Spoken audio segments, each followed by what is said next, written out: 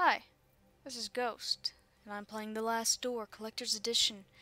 Before I start, I gotta sync Bird, Twitter Bird, Facebook F. Alright, and let's go to episode 2.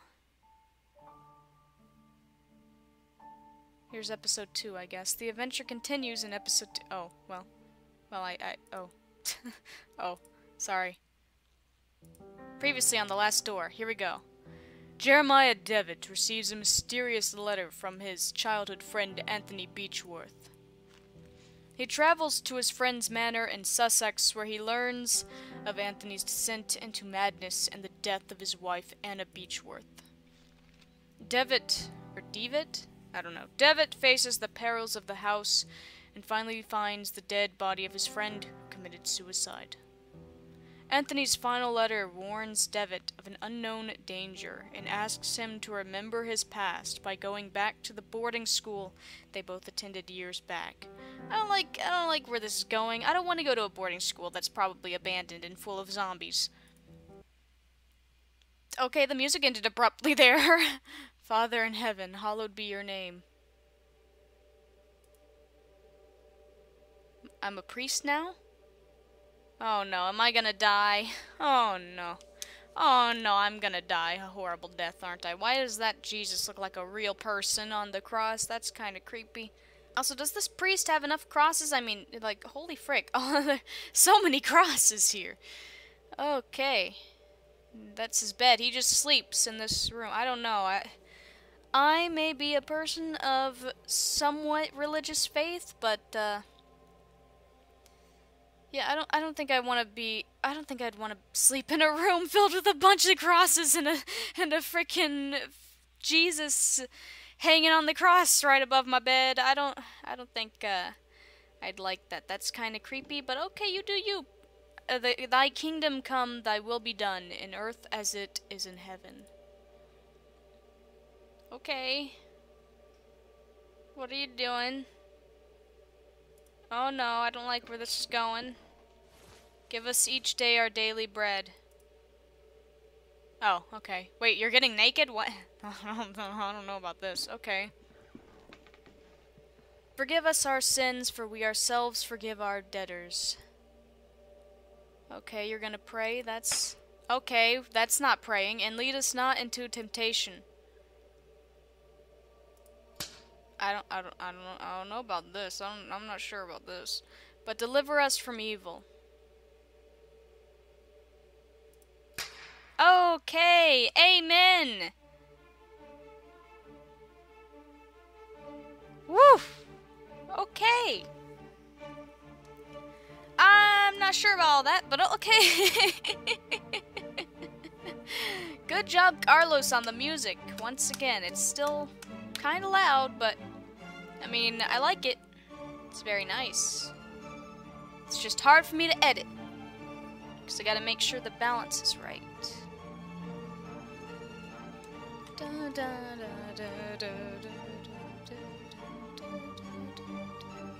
Are we gonna see a dead priest? Or a zombie priest? I'm not sure I can handle that.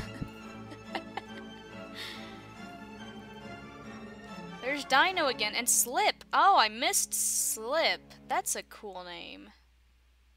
Or Silp. Not Slip. That's Silp. That's even cooler. Intriguing music. Now tell me, where are you? What do you see? I see nothing. I see darkness. Okay, I see a tree now.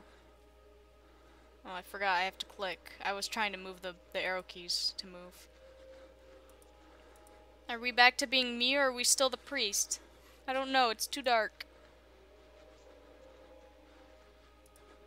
I don't like what I'm hearing. Nope, don't like it. But I'm gonna keep going towards it. At least I think I'm going towards it. Oh no, who is it? Is it Anthony? Answer me.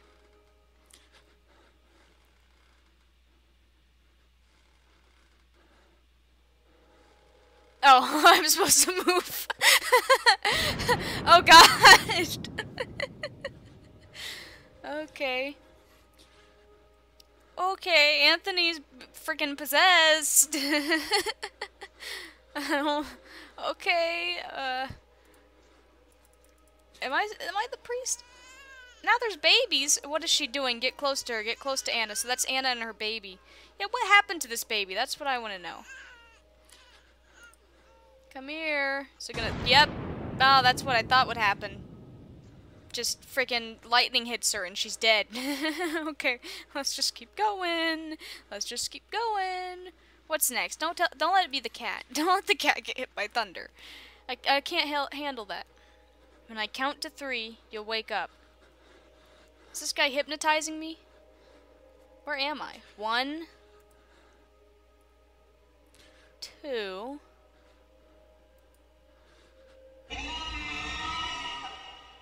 Three! Now wake up! Wake up! Okay, frick. Jesus.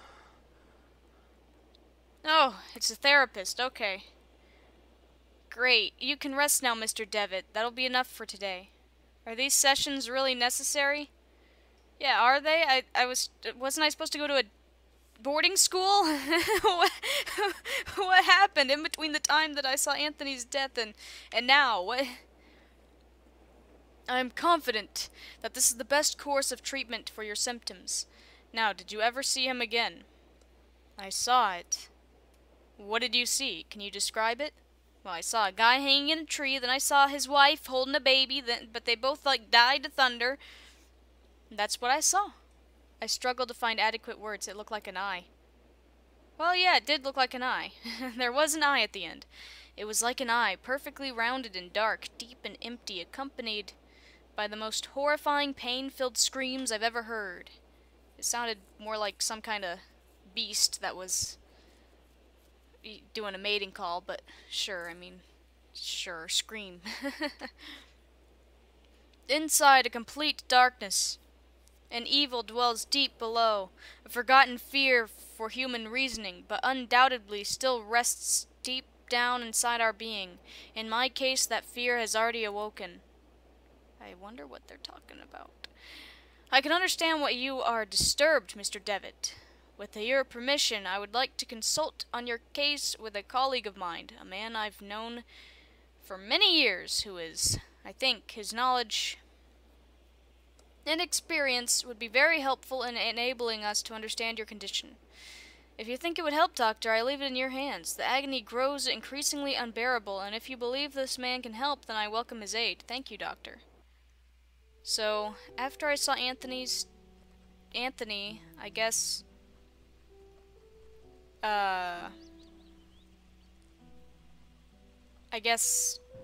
my mind was messed up from seeing, you know, the dead bodies and all the blood and stuff.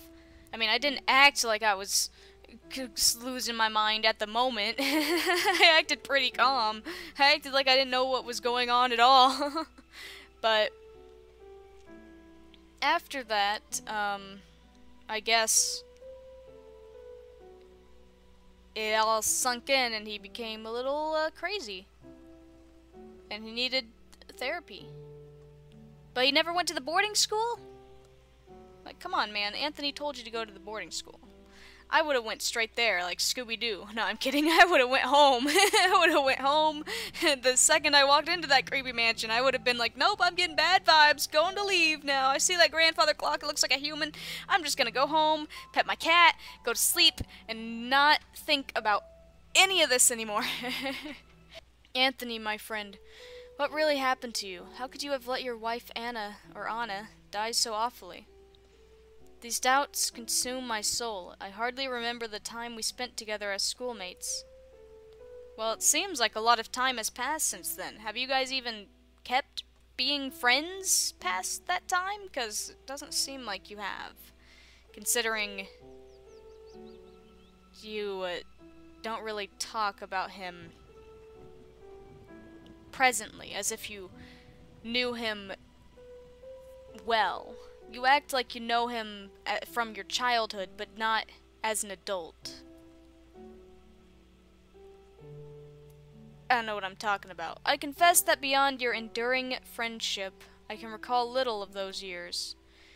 Were your words a result of an increasing loss of sanity? In your letter you wrote that someone awaits me. A warning to ward me from a genuine danger, or merely the ravings of a brilliant mind addled by insanity. I'm pretty sure that Cthulhu's gonna come, man.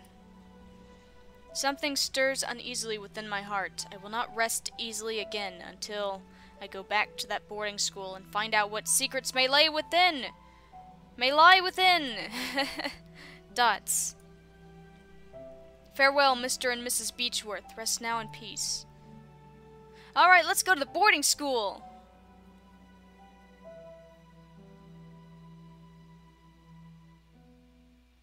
Or we can, you know, sit around and be sad still. That's cool too. Alright, next day, let's go to the boarding school!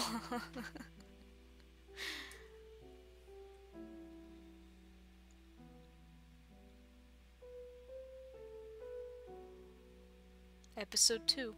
Memories. Oh no, cicadas are here. I don't like cicadas. Seriously, they creep me out. I don't like them.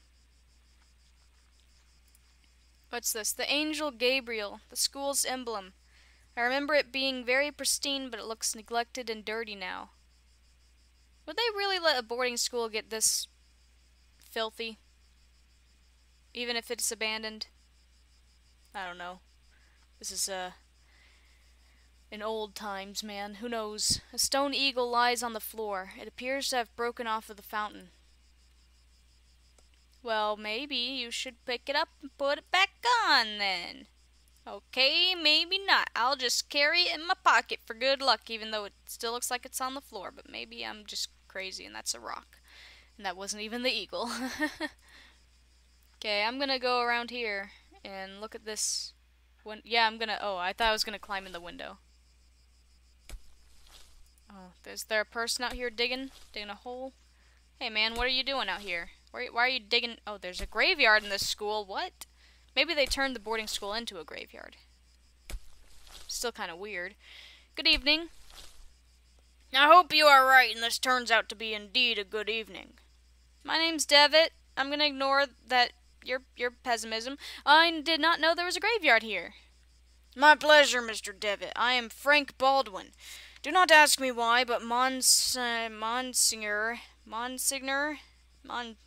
whatever, specifically ordered me to bury the corpses here.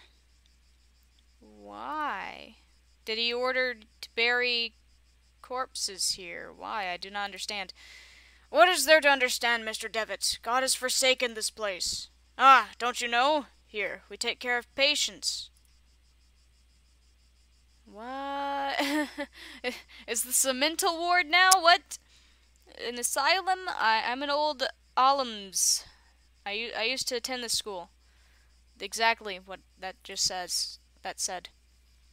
It has been a long time since this is not a boarding school anymore. The building is now used as a nursing home run by nuns. A former student.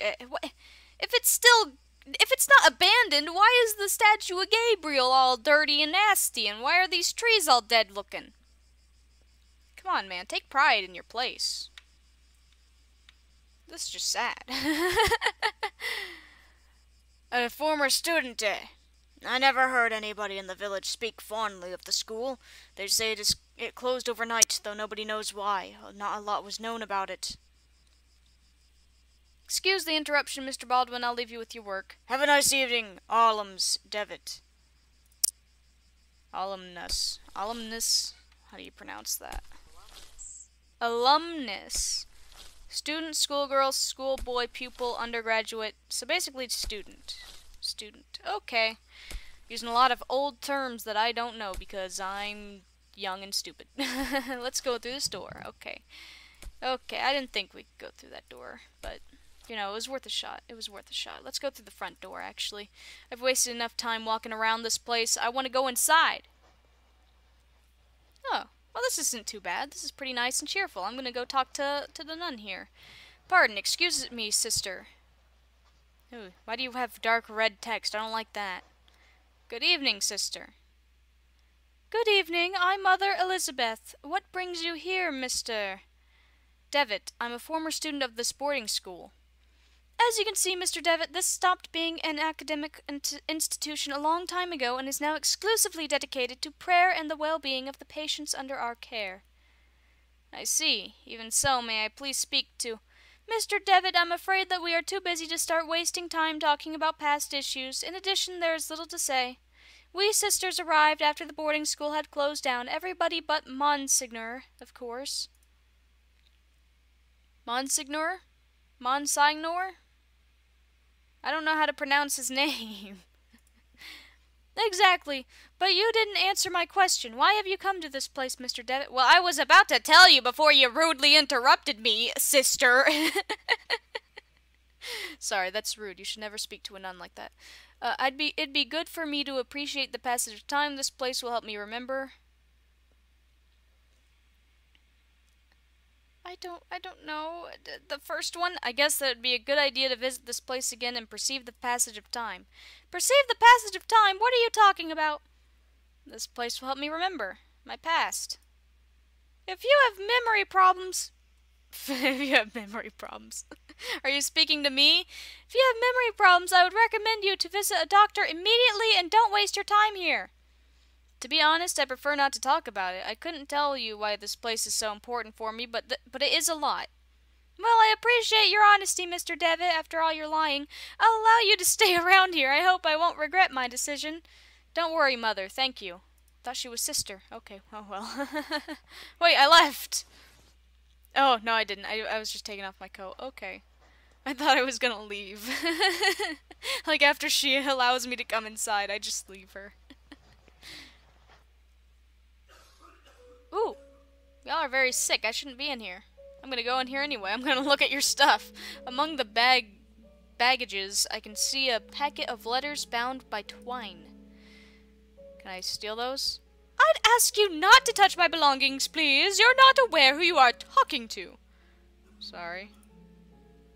Can I talk to you then? Doctor. No, I'm sorry, I'm not a doctor. Pay him no mind. He has been delirious for some days. I'm Miss Mary Vinge, and this is my brother Matthew. Juliet, why have you left me here? Why don't you answer my letters? Letters. You see, the poor man is still obsessed with his fiancée. He won't accept that she left him months ago. My poor Matthew. I'm very sorry, Miss Vinge. Or Vinge. I hope he recovers. Thank you. Okay. Can I steal your stuff now? I would ask you not to touch my Julian. There was Julian and stuff was... It was weird. Okay, he's saying Juliet. Okay. I'm surprised your name's not Romeo. Where are you? She left you, man. I'm sorry. I'm gonna look at this now.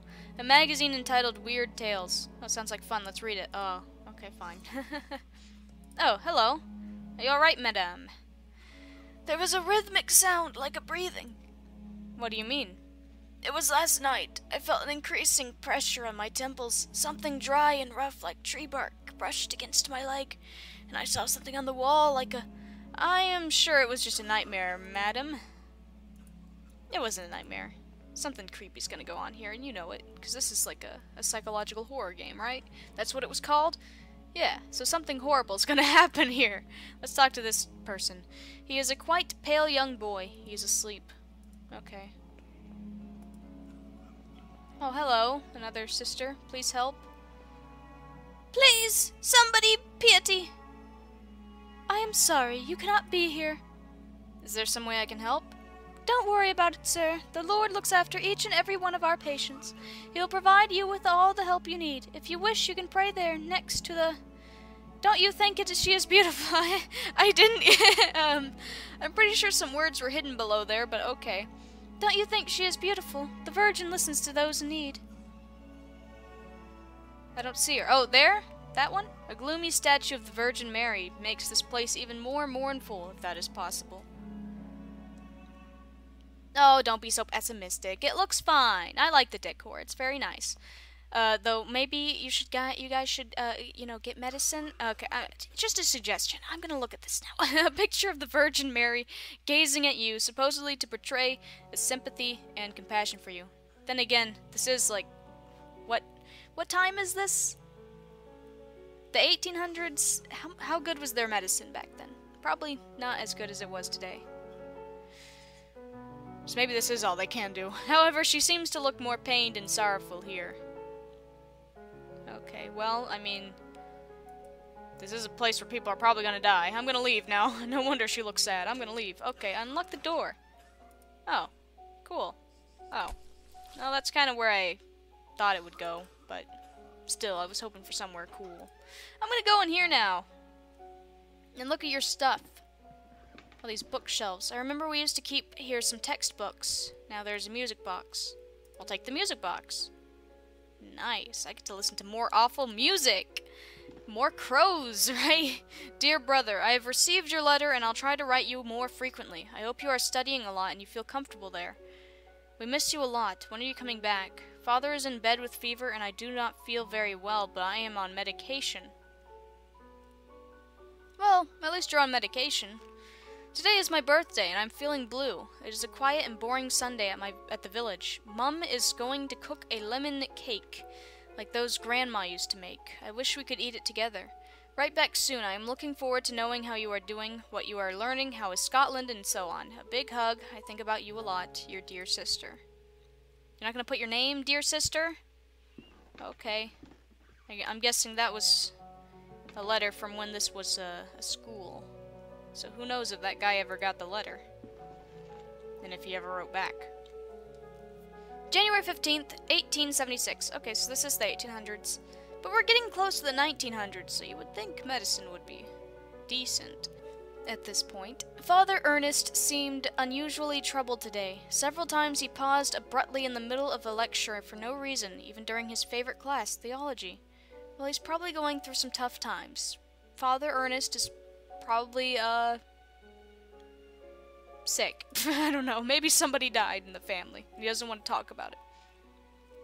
January 18th, 1876. Today, Father Ernest was very irritable. Collins made a comment and was expelled from class for it, and even Devitt was admonished just for reading a philosophy book. I was admonished for reading a philosophy book? Or was that a different Devitt? I hope Father Ernest doesn't turn his ire towards me. My father... The frick was that? My father will be disappointed if I fail to get good marks. Okay. January 21st, 1876. It was very disconcerting to see Father Ernest entering class so pale and sweaty. In the middle of his lecture, he stumbled, dazed, and had to sit. So he was sick. January 22nd, 1876. Father Eugene taught our theology class today, even though he doesn't know the subject matter as well as Father Ernest. When we asked him what happened to Father Ernest, Father Eugene told us that he had taken ill. What worries me is that now Father Eugene is also starting to look unwell. Oh no, he caught it! It's contagious! It's the plague! February 20th, 1876. It has been a month since we last saw Father Ernest. We are told that he is still sick, but if he is so ill, then why hasn't a physician come to treat him? My studies are flagging, but I have taken it upon myself to read on my own. I hope this helps, as I must succeed in spite of the problems happening around us.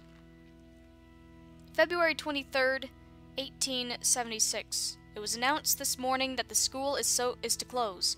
None of us knows why, and we cannot get a straight answer from the faculty. They each dodge the question, and I am starting to think they may not know the answer themselves. Their anxiety is palpable, though they try to hide it behind a calm face. But what about Father Ernest? I hear he alone is to remain after we vacate the premises. Why isn't he sick? Why isn't he at a hospital? There's a picture in the diary. Oh, what a nice little class, picture, class photo.